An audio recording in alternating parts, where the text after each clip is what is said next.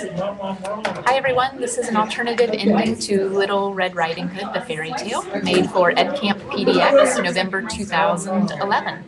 It features Charity as Little Red Riding Hood and Rachel as the Big Bad Wolf. And our scene opens when Little Red Riding Hood has arrived at her grandmother's house. The wolf has already eaten the grandmother and is now wearing the grandmother's clothes in order to trick her.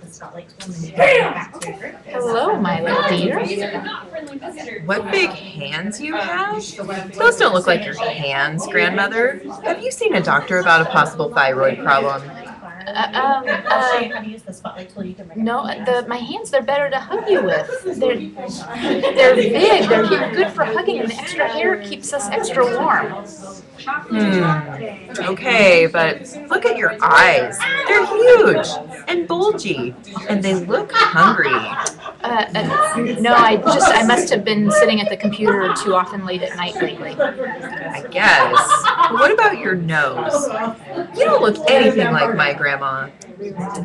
Well, you know what they say, the ears and the nose, they never stop growing.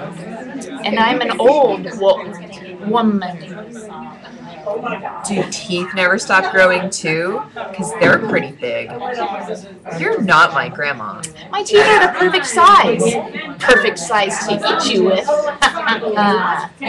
Silly wolf. I texted my parents 10 minutes ago. They're pulling in the driveway right now. My dad's a state trooper, but my mom packs the big guns.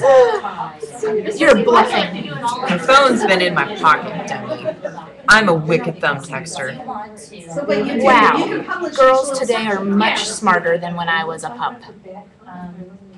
The end. The end. High five. Okay, that's probably good enough.